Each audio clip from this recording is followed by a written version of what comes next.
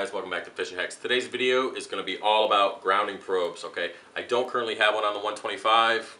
I usually do get one. It's just, you know, the tank is 7 months old. I really don't have an excuse for it since they are only like $12 on eBay. I just really haven't got around to getting one. And I found this extra one while I was going through some stuff today, so I figured, hey, why not? I'll put this one on the tank and I'll show you guys how I do it. If you don't know what a grounding probe is or what its purpose is, let me just go briefly get into that before we get started.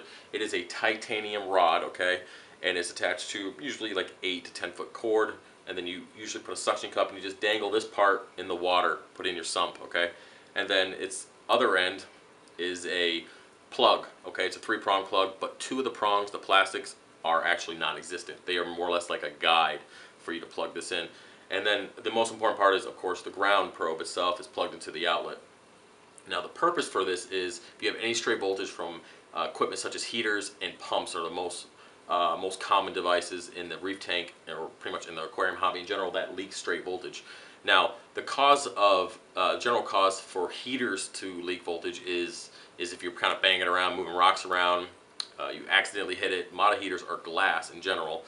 And then you'll get that small crack which will leak water into the heater, and then it will expose the heating core, which is electric going through that, and of course the water.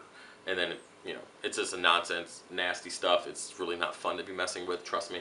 I've been shocked several times, even with the grounding probe, because if you're not wearing sole shoes, rubber sole shoes, you then become the grounding probe. Yeah, so this is more or less to protect your fish. I always wear shoes when I'm working with my tanks. It's just how it is. And, you know, you kind of learn over the years what not to do. And anyways, let's move on to this. We're just going to go right down to the sump. I'm going to install this. We're going to run it through the back of the tank, and we're going to plug it in. It's that simple. And like I said, it's just to take that extra stray voltage out so we don't have the issue. Anyways, guys, that's it. So let's get down there and get started. All right. Alright, now we're back at the sump here. So let me show you what I did to this probe to actually make it stick.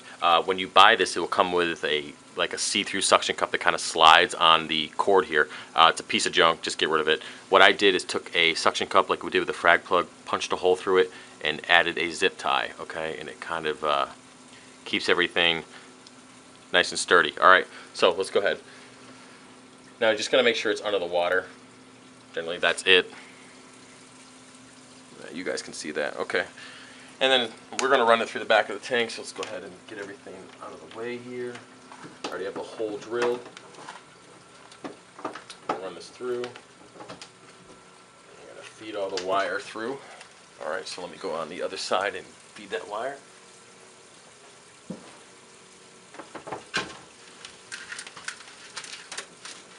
Alrighty. Good to go. So all I gotta do now is plug it in, and then we're done. Alright, everything's plugged in, good to go. Didn't have any issues. If you already have stray voltage in your tank and it's enough, and when you go ahead and plug this grounding probe in, you could actually blow your circuit breaker.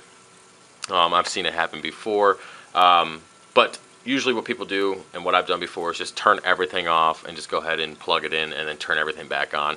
Kind of saves you from getting zapped or blowing that circuit as well. But other than that, guys, I'll go ahead and I will move this suction cup around back just so it's not in the way of the skimmer. I just wanted to put it up front so you saw how it sat in the tank.